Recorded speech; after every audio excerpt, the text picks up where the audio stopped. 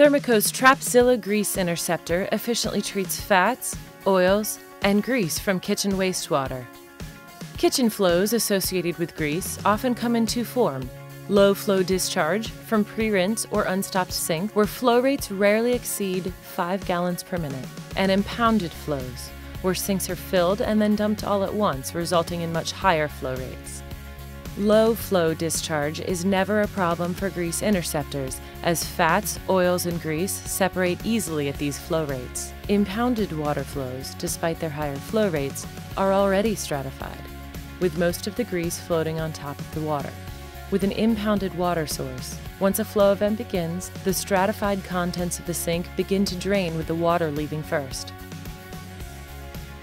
Any grease residue from the previous flow event enters Trapzilla and separates, floating up past the horizontal baffle and into the grease retention area.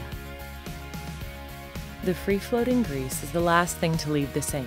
It enters Trapzilla, floating up past the horizontal baffle and into the grease retention area, where it remains until the interceptor is pumped.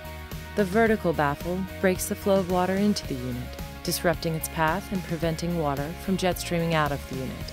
Trapzilla's horizontal baffle prevents this water from interacting with the grease mat, retaining all previously separated grease.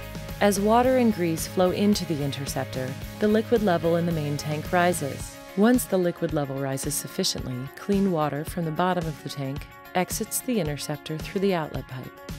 As the incoming flow slows to a stop, a small grease residue is left in the inlet of the unit. Here it will stay until another flow event, and the cycle will repeat. Trapzilla's unique design allows it to hold large amounts of grease in a compact footprint, retain previously separated grease, efficiently separate new greasy kitchen effluent, regardless of flow type. The Trapzilla Grease Interceptor, a Thermoco technology.